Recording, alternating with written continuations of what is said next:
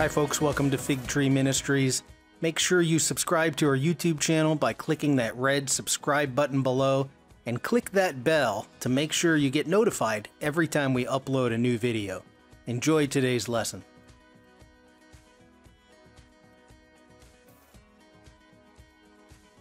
Alright, so today we're going to cover basically one word and one verse. And that one word and one verse collectively holds the full force of this power coming out of the Old Testament. It's pretty amazing. And you can see on your screen there, and I put it on your sheet, the Hebrew word is Pakad. We'll look at that in a minute. It's quite a dynamic word. You don't need to remember the word, but it'll be helpful if you remember what the concept is and how the Bible uses it. So if you want to turn, you can turn to Luke 19:44. We're going to be bouncing around some scriptures. If you saw the handout and printed it, it did print long. Part of the reason was I wanted you to have the scriptures in front of you if you didn't want to be turning along, because we are going to bounce through some. I need to show you how this word kind of flows through the Old Testament. And it comes out of Luke 19, verse 44. So last week I ended with this idea that Jesus leaves Jericho. He climbs the 2,500 feet, whatever it is, 3,000 feet. He gets to the Mount of Olives. He crests the Mount of Olives. The crowds are there welcoming him as king. They want him to be the king. And then he sees Jerusalem in front of him, and that's an amazing visual. I'll show you a few pictures in a minute. But when he sees Jerusalem, it's not good. He begins to actually weep. And he says this, speaking of what's happening in Jerusalem, "They will dash you to the ground, you and your children within your walls." That's the enemy that's coming because you didn't obey. "They will not leave one stone on another." Now, why? And this is where everything comes funneling into this one moment. Because you did not recognize the time of God's coming to you. Now, in Hebrew, or some of your Bibles say God's visitation. That's probably more accurate. In the Hebrew, the word that's going on here is a word called Pakad. And the word means a visitation. Now, it's actually got a fairly wide range of meaning. It could mean visitation. It can mean punishment. It can mean accounting when they're doing the census of the nation. That's a Pakad. Last 2 weeks, we looked at a parable where a king is going to demand an accounting. Well, that's a Pakad. A king arrives back. It's his visitation, and he's going to take an accounting, and it's going to be either positive or negative. So this is going to be our main focus, and there's so much that goes into this concept. It's amazing. So God willing, I'll be able to at least show you a little bit of that. It's really a powerful concept. All right, that's where we're going. We always have to remember, in the beginning of the book of Luke, Luke says, "I've put this into an orderly account." Now, when he says, "I put it into an orderly account," you should trust him on that and pay attention to the order of his account. Luke, his flow is often different than Matthew or Mark, and he does that for theological reasons. God gives him editorial control. He does it for theological reasons. And so when Luke says, I'm giving you a flow of events, pay attention to the flow of events. So for instance, one thing that's a little bit different about Luke presents Jesus as a prophet. Now, prophet, not somebody to foretell the future. Prophet, somebody who speaks truth to power. That's what the prophets of the Old Testament do. They show up and they say to the king or whoever's in charge, "Woe to you because you're not acting justly," or "Woe to you because you're not following the covenant." That's a prophet, speaks truth to power. So Jesus is shown as someone who's going to speak truth to power. That's what we've been looking at for the past 6 weeks. So if we do a little flow of events, as time is going on, we've gone through, over this past 6 weeks, we started with the rich man and Lazarus. That's a parable, and the parable is directed towards the priests, those in power. So that's speaking truth to power. Then we moved to the Pharisee and the tax collector. Well, the Pharisees were the religious leaders. Don't inappropriately judge somebody, or don't look down on others in your own self-righteousness. Then you have, and we didn't do this story, but packed in the middle there is the rich young ruler, and there's a whole bunch packed into that. And at that rich young ruler, it's the point where the disciples, or Jesus says how hard it is for a rich man to enter the kingdom of heaven, and the disciples say, well, then who can be saved? Shortly after that, you get another rich person. That's Zacchaeus, same Greek word. And so you got to put those, you have to connect those and say, what's the rich young ruler was obeying the commandments. Zacchaeus was a tax collector, yet Zacchaeus was the one who was saved. So somebody who is rich can be saved. Then we get to the parable of the minas. This is what we've done the past 2 weeks. A king, or someone goes off to be made king. The subjects don't want him to be king. That would be the priests. If Jesus is the Messiah, they have to listen to him. They don't want to do that. So and that parable of the minas about a king who goes away and then comes back to take an accounting fits in Luke's telling exactly what's going to happen next as Jesus arrives at Jerusalem. So this whole thing it's a flow where so much of it is pointed at those in charge. The priests with the rich man and Lazarus, the Pharisees with the tax collector. It's a rich young ruler, somebody who's in charge but not using their money appropriately. Then you have someone who's been pushed aside and marginalized, and Jesus says, no, salvation comes to this house, Zacchaeus. And then you have the parable about the king who went away to return and bring an accounting. So it's important that we follow, at least recognize that there's a culmination happening here at verse 44. And it's a huge culmination. Okay. One thing to point out, and this is number 3 on your sheet. Scholars have noted that within Luke, there's a definite theme going on that they call the travel narrative, Luke's travel narrative. Now, if you Google Luke's travel narrative, you'll find exactly what I'm talking about. Because don't turn there in your Bible. I'm just going to go over this real quick. At Luke 9:51 is where it starts, because it says, Jesus resolutely set out for Jerusalem. It's like everything in the story of Luke turns on this sentence, and Jesus is now pointed right towards Jerusalem, and he's moving in that direction for a purpose. It ends at the verse we're talking about, Luke 19:44. This is his arrival in Jerusalem, because Luke 19:45, the very next thing, is he's at the temple. He's overturning the temple. So this is what we would call a travel narrative. And again, it's a climactic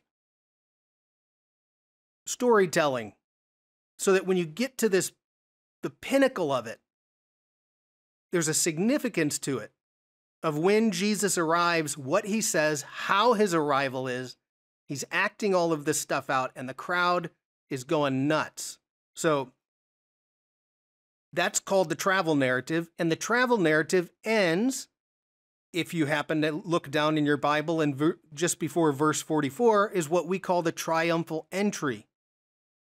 Now that's our term for it, but what's happening here? Well, just like the parable of the minas, where a king was away for a time and now is coming back to take an accounting, God is showing up to Jerusalem as the king. People were longing for God to come back as king, overthrow the Romans, give us our nation back. In Jesus' arrival, he's saying, God's now returning as the king. N.T. Wright has a book called How God Became King. This is what we're presenting here. And of course, Jesus is the agent of God that brings about that kingdom. He's the Messiah. So Messiah is the anointed one, which is shorthand for king. The Christ is Greek. So Jesus, the Christ, That's anointed one. That means he's the king. And Jesus is the King of Kings. He's Lord of Lords. So he's showing up as the king. Now, of course, how things unfold is not what they wanted. They want a king to go to war and overthrow the Romans. And Jesus says that's not the path to peace.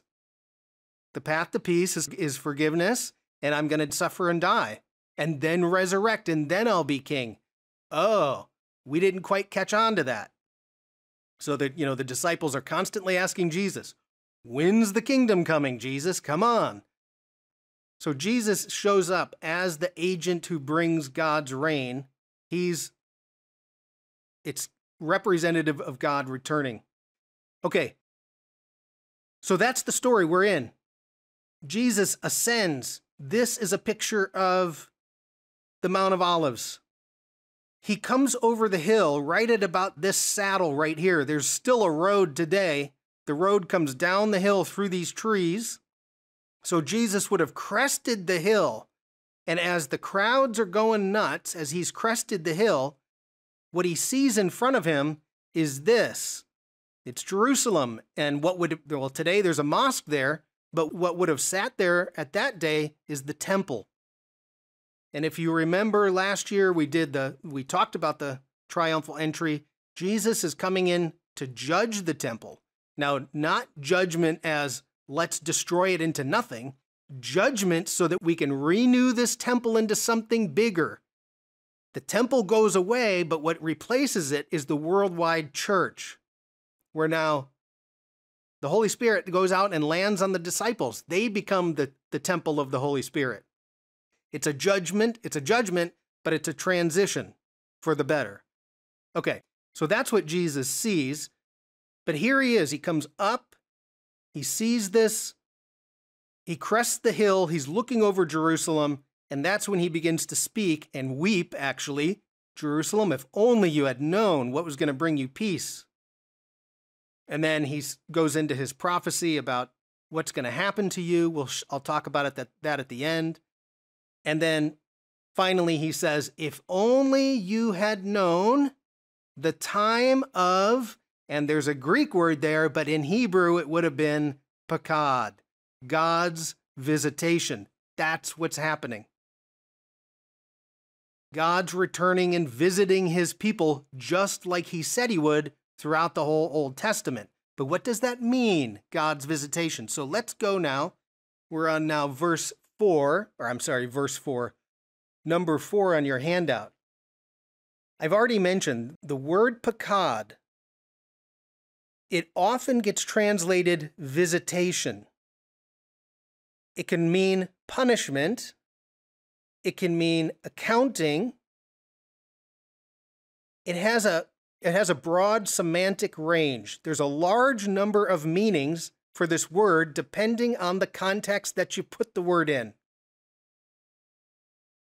The Hebrew words are so amazing because one word has so many diverse meanings, and sometimes the meanings, they're all connected in a way, right?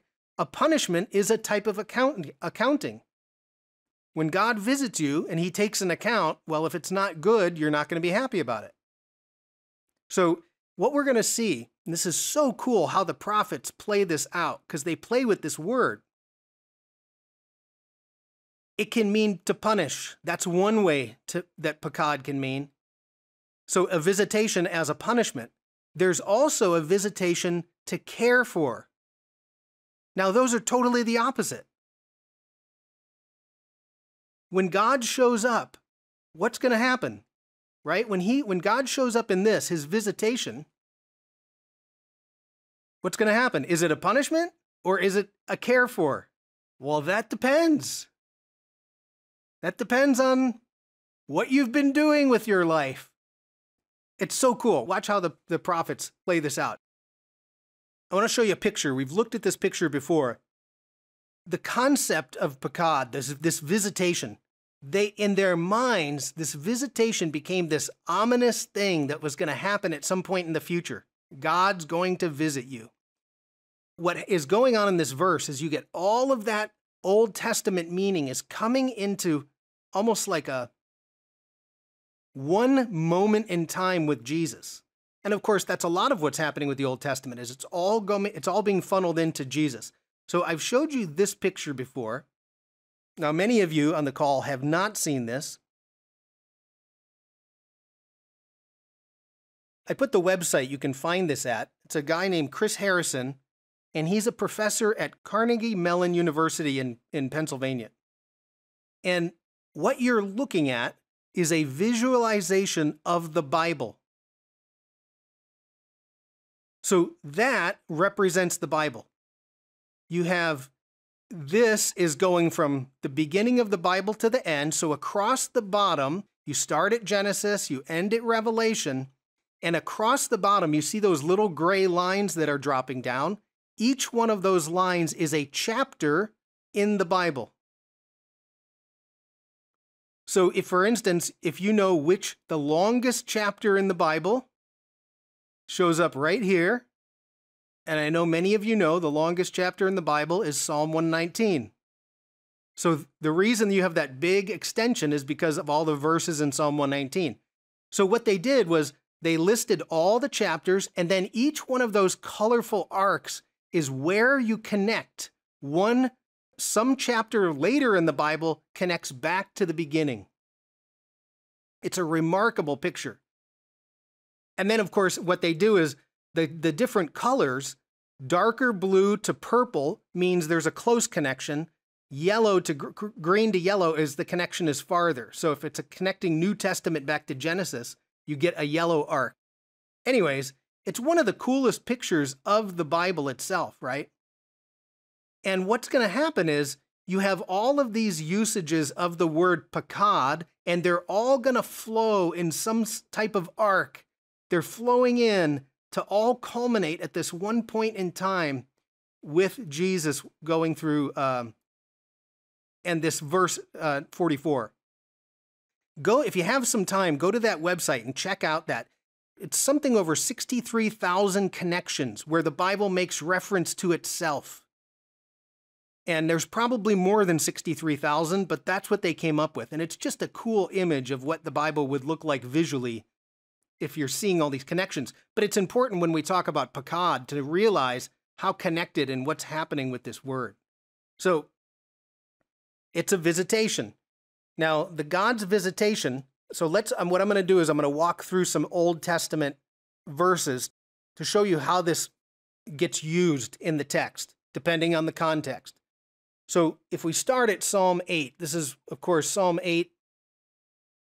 You can turn there if you want. If not, I put it on your sheet. So Psalm 8 is this amazing psalm about what it means to be a human being in God's creation. And then the psalmist goes down this path and he says, he's looking up at the night sky. And he says, God, I can't believe that you would pay attention to a human being, right? So when you go out on a really dark night, or you go out to the mountains or out to the desert and you look up at the night sky, a sense of awe happens. That's the sense you get. You're laying there. It's so vast. And the awe is a combination of two things. There's a recognition of how small you are. So there's a sense of fear because I'm so small. At the same time, you're observing something that's so transcendent. We still don't know the mysteries of what's out there today. It's so transcendent. So the psalmist is looking up at the night sky. And then he's realizing, I'm so small, yet God, you pay attention to me. And that's what the night sky can do to you. Gives you that sensation of awe and how big God's universe is. So if we look at Psalm 8, verse 3 goes like this. When I consider your heavens, the work of your fingers, the moon and the stars, which you have set in place. So that's what the psalmist is doing, looking up at the stars, and he gets that overwhelming sense of awe, which makes him feel small. And then he says this, what is mankind that you are mindful of them? Human beings, that you would care for them. Now notice that care for them. God, I'm so small, and yet you care for me. Now that word care right there is pakad. what is mankind that you would visit us? So I think that if you have the King James or the New King James, I think it says visit. God visits all of us. We can't even understand how that happens, but he does it. And he cares for us. That's at least in the positive sense, right? So this is one of the great verses in the Bible that has Pakad in it. But it's all about God wants to visit the human being. What an amazing God that is in the world that we live in. It's not just forces in the world that are random and trying to crush you. It's a God who cares for you. I want to give you something to help you think about this concept. So what I'm going to do is I'm going to show you a statement on the screen. I'm not going to read it right away because I don't want to have any, when I read it, I don't want to have any inflections in my voice. I want you to read it with whatever voice is in your mind. So imagine this. Imagine if you're a young child, well, let's say 10, 11, maybe 12 years old. So you're a preteen. Something happens at school. So imagine back when you were in grade school or middle school. Something happens to you at school. You go home and you go to tell your mother about what happened. And then, now I'll show you this statement, and what I want you to watch is when you read this statement, watch what goes on, listen to the own voice in your head, okay? So here's the statement.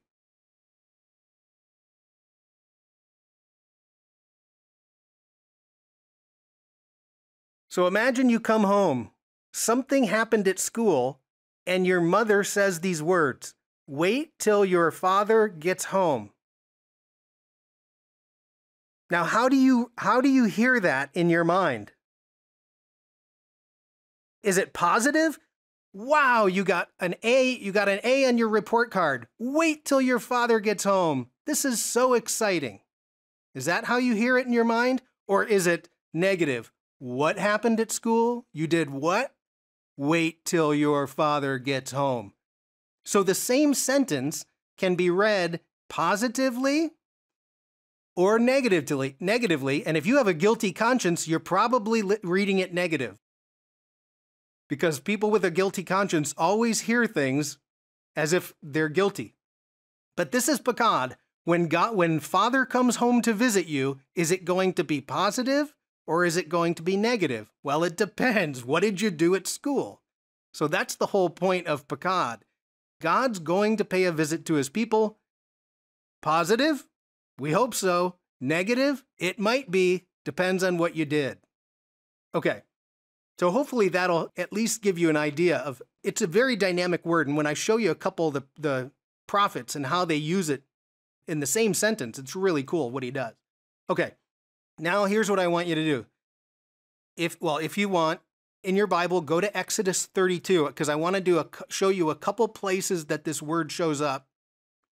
Then we'll go to the prophets, and then we'll end up back in Luke to show you the progression of this idea of God's visitation. So if we start in Exodus 32, 34, the context of this verse is the golden calf. So they had said to God, yes, God, we're excited.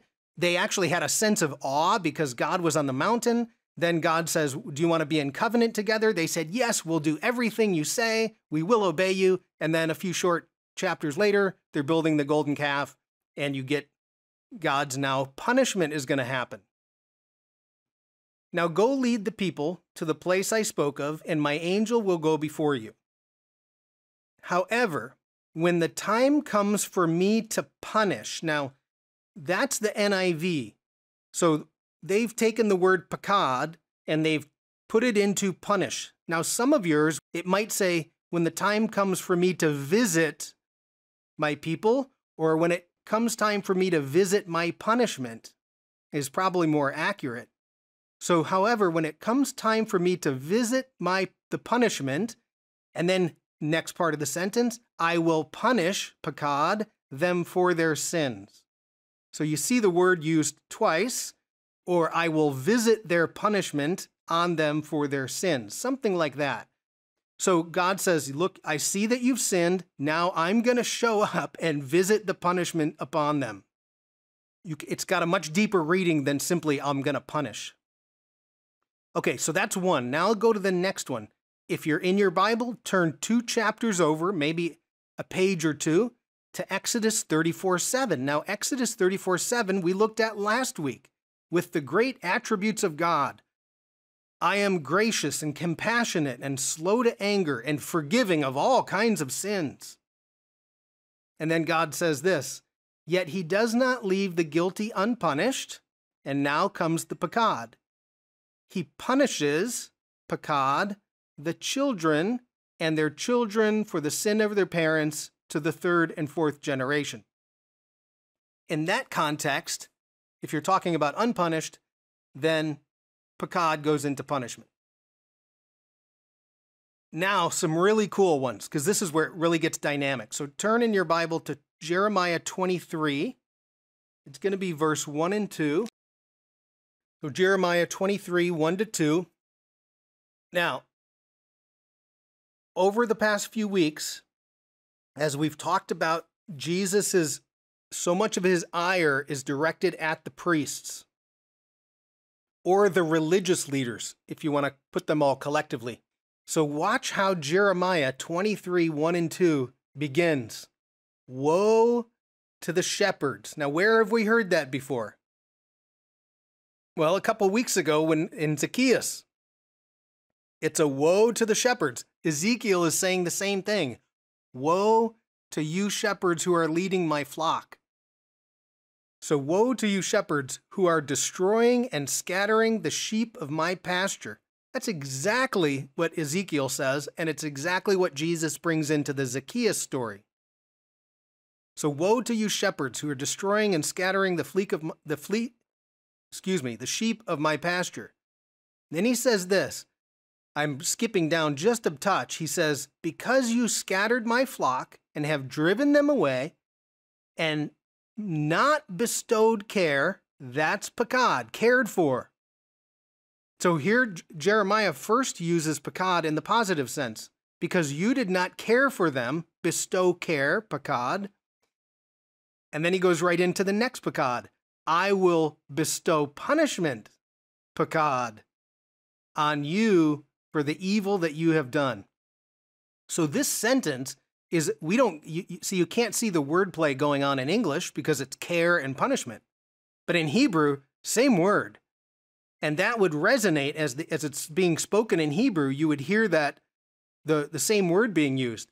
Because you didn't bestow care, Pakad, I'm going to bestow punishment, Pakad. And it's so cool how that same word carries those two separate meanings. And it's not just I will bestow care or punishment. It's when I arrive for my visitation, I will bestow care and punishment.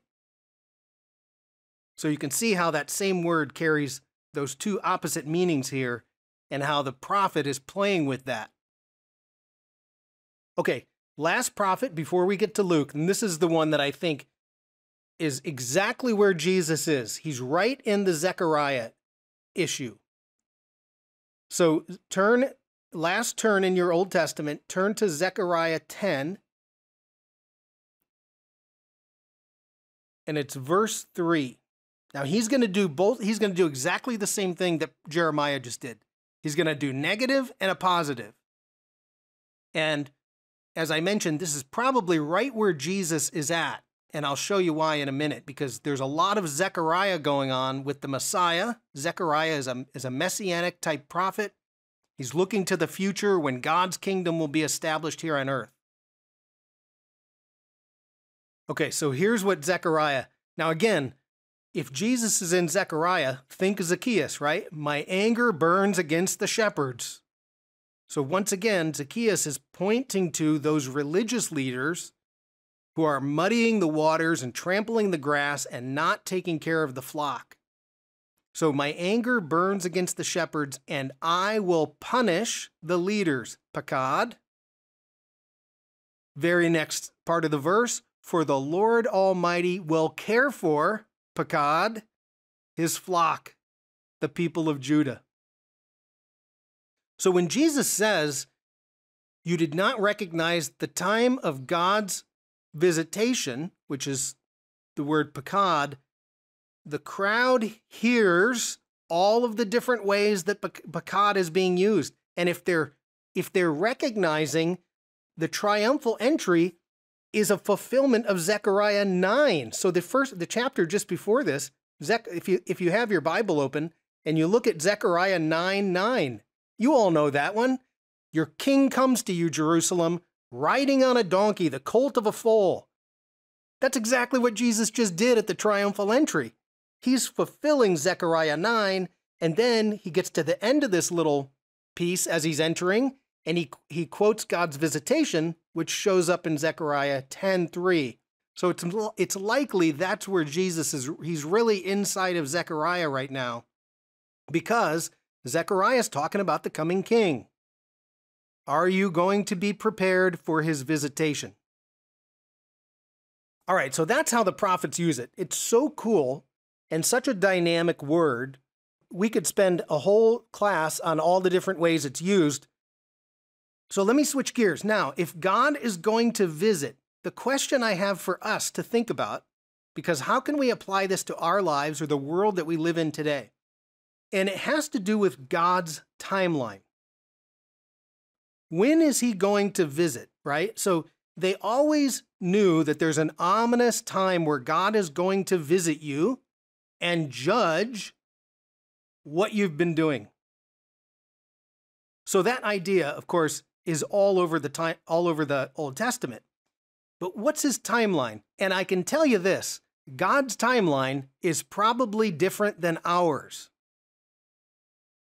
Because when we have our own timelines, they're usually self-serving, right? I want it done right now because I'm uncomfortable, God, so please fix this for me, right? There's a selfishness and self-servingness to when God is going to act. And part of us living in peace is to release the responsibility for time to God.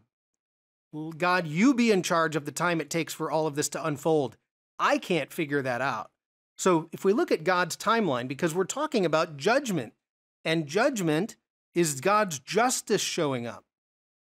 So if you say, well, here's we're moving forward in the world over this period of time, and most of us, when we think about God's arrival or God's justice, we tend to only think in terms of the final judgment, that yes, one day there will be an accounting from everybody.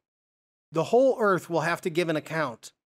And God is going to right all the wrongs. That's resurrection. It's an issue of justice. He's going to right all the wrongs. But what I think that does, when we only think final judgment, we forget that God is acting today. So what about tomorrow? What about the next day? When does God visit you? Well, he visits you all the time. So in one sense, you could say, well, there's going to be a final judgment. Sure, I get that. But there's also judgment happening all the time. And you know it in your life when you realize either you should have done something, you failed to do it, a sin of omission, and then it fell apart, right? Or it's a sin of commission. You did something and then got caught. And all of us know that if you start engaging in something like, a nefarious scheme, you know that judgment's coming. And it's a horrible thing to live with. God's judgment is constantly being played out. We just can't see it. Is it going to happen just in the final judgment? I say no way. I say the answer to when is God's visitation is yes, all the way across the board. So much of our vision of God's justice is our human vision. We think of it in our own terms, right? But I say, no way. God works in very strange ways, and justice happens in very strange ways. So how do you walk through the world? Well, walk in a way that when God arrives, he's going to bless you instead of receiving a punishment. So I want to at least show you. I know many of you are probably familiar with this term.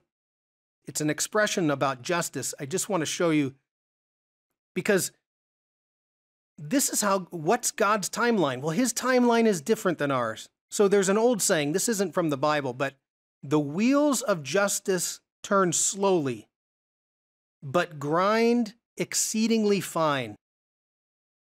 And so it's it's an ancient saying, but they recognize that justice doesn't always happen at the time we want, in the way that we want.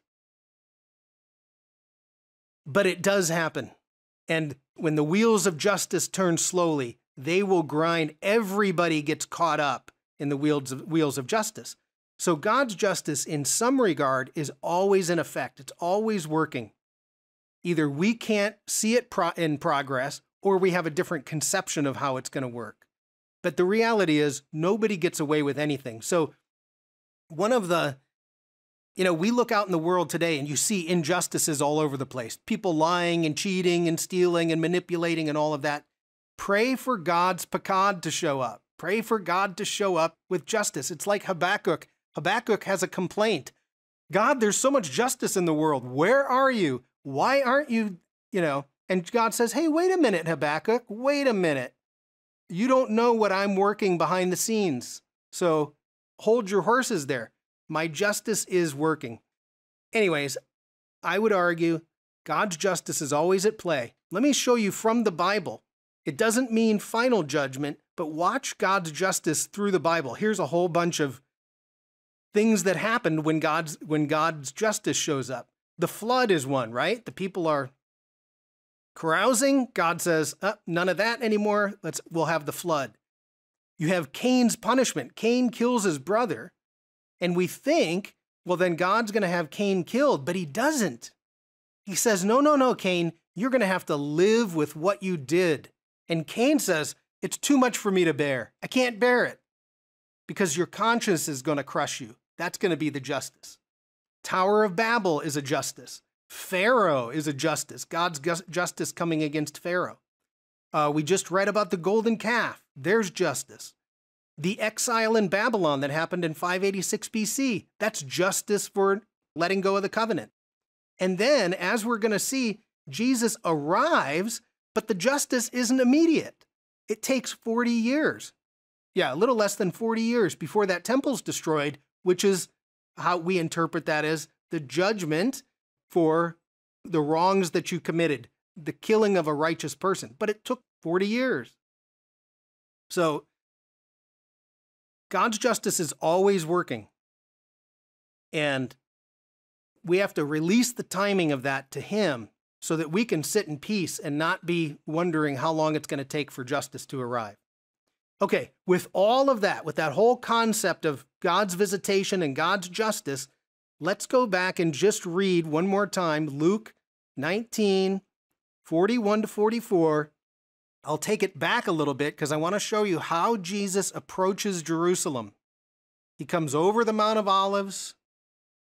He's looking down upon the city as he approached Jerusalem and saw the city. Jesus wept. It's one of the, I think it's only the 2 times he wept at Lazarus.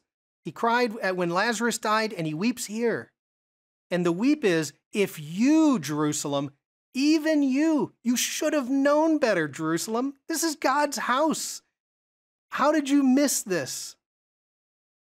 If only even you had known on this day what would bring you peace. But now it is hidden from your eyes. Sorry about that. And then he says this, the days will come upon you when your enemies will build an embankment against you and encircle you and hem you in on every side. That's a violation of the covenant. It comes from Deuteronomy. If you want to write it down, it's Deuteronomy chapter 28, verse 52. God says, when you go against my covenant, I will lay siege to your cities. And that's not a fun experience. That's the judgment. So that was Deuteronomy 28:52, if you want to look that verse up. The enemies, because you're not repenting, the enemies are going to come. They're going to circle your city. They'll dash you to the ground, your children within their walls. They will not leave one stone on another. Why? Because you did not recognize the time of God's visitation. Now, who's the visitation bad for? Well, it's a punishment. If you were disobeying God, it's a blessing. Now, we would say for Jesus, the blessing is the followers of Jesus. They recognized God's arrival and they honored that arrival. Okay. Last verse, because I want to take this forward a little bit and see what Peter says to us about the same idea. It's about living out our lives. Peter says, live such good lives among the pagans that though they accuse you of doing wrong, they may see your deeds and glorify God. And then here's the word, on the day he visits us. Peter knows the concept, the day of God's visitation. And what Peter's saying is, when the day of God's visitation, if you have honored God, then even the Gentiles, the pagans, will see your deeds for what they are. So here's the question. How's this phrase going to be how's this phrase going to work out for us, right? Or how's this phrase going to work out for the world? Wait till your Father gets home. Is it going to be the positive blessing that you receive? Well done, good and faithful servant. Or is it the punishment? You're cast out because you didn't honor what I wanted you to do. Everybody's going to have to give this account.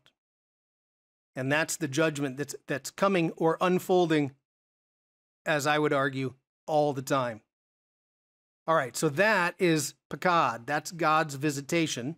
Hopefully I was able to take you a little bit wider circle on that just to give you a little larger foundation, that there's such a massive concept behind that of God visiting his people. And it's such a cool, dynamic word, in Hebrew word. Great example of some of the dynamic Hebrew words and how they have opposite meanings, but the opposite meanings are in connection with one another. Okay, so that's Pakad, God's visitation. Let me stop the share.